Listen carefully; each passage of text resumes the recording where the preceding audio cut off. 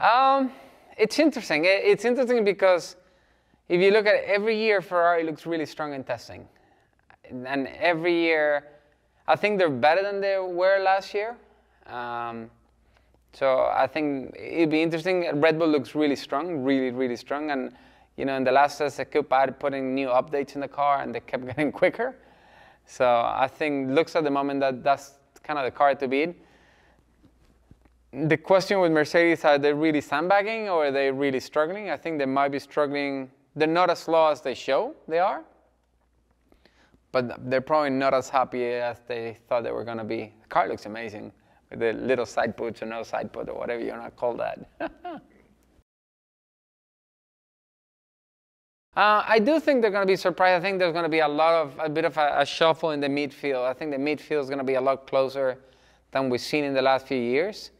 Because I think a lot of like the Williamses and you know the Haas, they're gonna be a lot stronger than they were. I think there's probably one or two teams like the Red Bull that are gonna be, that's always, you know, the Red Bull, Mercedes, or Ferrari, one of those, or even the McLaren. I think the McLaren looks really strong. The McLaren looked really strong in Barcelona. It didn't look as good in Bahrain. Not sure why. But I think they're going to, Bahrain is a difficult track. It doesn't suit all the cars. So have to wait and see. You can't go to Bahrain and say, oh, that's sad. You know what I mean? I think we'll need a couple, like going to a more normal track, you know, not a track in the desert with the sun hitting it, you know, 1,000,000 degrees.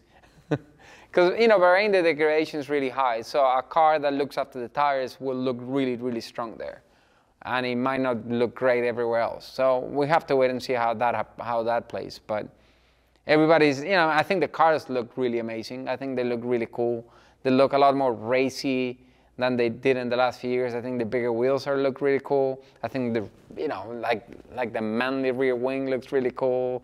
I think it's awesome. I think it's a really good change to F1.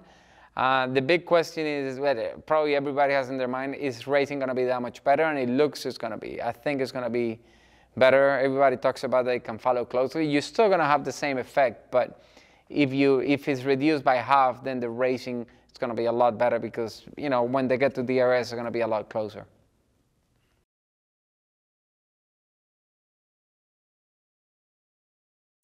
I think a lot of the handling issues come from having such a different mentality or philosophy of car from that we're used to.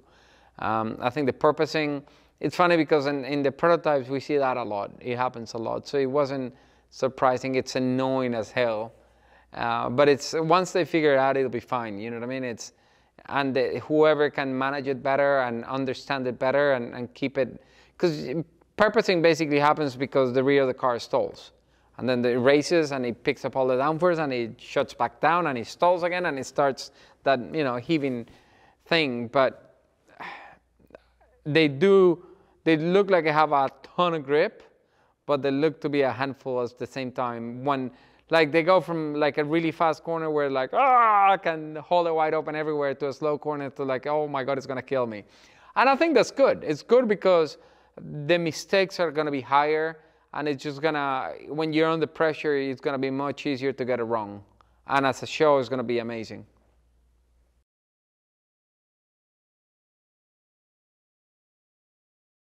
I don't know. The biggest question is it gonna be, let's say Max versus Lewis again, but the other way around, where now this year Max has an even more superior car? And Lewis ends up winning a couple of races only a year because he could beat Max? Or is it, you know what I mean? The other thing people need to remember is with the development of these cars, at the moment it's going to be so big, especially early in the season, that being bad at the beginning of the year, it doesn't mean you're going to have a bad year. It means if you have like a huge purposing problem and you need to run the car higher and you're giving up a lot of performance, if you figure out a way or you come up with new parts where you can run the car lower and better, the performance of your car as a team is going to increase exponentially. So it's going to be cool. I think it's going to be a really cool season to watch. It's going to be intriguing. I think if I was a betting person, I would put my money on Max at the moment, the way the testing looked and how strong the car looked. Because normally Mercedes doesn't say much, but it's like Lewis is really going, don't expect too much. And that was kind of surprising.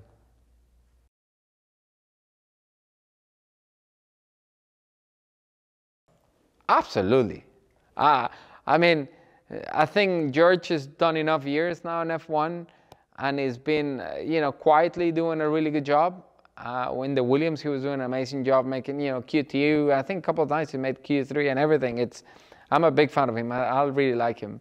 And I think the timing is really good because it's a different platform than Lewis has been used to.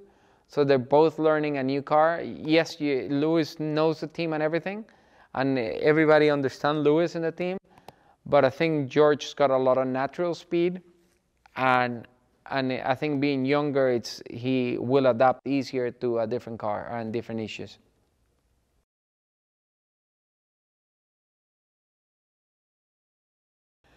I think yes, I do. I do think Checo's did a really good job. I thought he was the perfect teammate to win that championship. He really, got in the way he needs to get in the way. Everything. He was a great number two. If he wants to stay a number two, as a number two, he did a perfect job. But if you're a race car driver, you want to win races, and you want to, Max is very good, but you still want to beat him. I mean, if you don't want to beat him, then you shouldn't be there, my opinion. So I would assume he does want to beat him. And I think it's going to be interesting. I think again, Checo is a guy that manages tires really well. He runs races really smart. And I think if he gets comfortable enough in the car, it would be good for him to win a couple of races.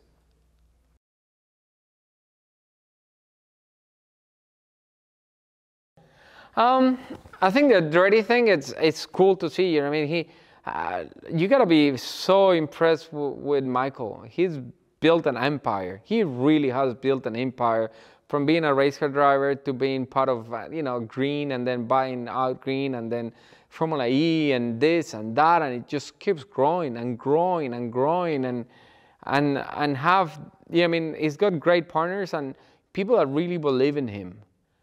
Because to come with ambition to F1, knowing what it takes and everything, and have the backing of the people are ready to believe in him, I think it's hats off to him. And I think it would be amazing, to see a new team in Formula One. I don't think it'd be good to see 5 new teams like they did before, all the small teams and everything when the opening came before. But I think he's got what it takes. I would think it would have to be a European operation. I don't think you can do this as an American operation and succeed in F1 personally. You need to be where you need to be, you know what I mean? But I do believe it would be great to see. And from the Pato and Colton, I think they're both young. They have a lot of talent. They have a lot of speed. It'll be interesting to see, you know what I mean? Like Pato is really quick and he can drive really uncomfortable cars. And Colton's got, really, really impressive high speed, you know what I mean? From what you see from the outside, I know him a little bit, I don't know him that well, but he gets the job done. And for sure, you know what I mean? They got enough speed to drive F1. And I tell this to my son a lot, is like, when you go to the next level, you look at those guys and you go, oh my God. And then you drive and you're as good or better than them and you go, what happened? You know what I mean? Where did the magic go? And you just gotta, I think they got enough speed to get it done, and it's a matter of opportunity, you know what I mean? If the opportunity arises, what do they do with it?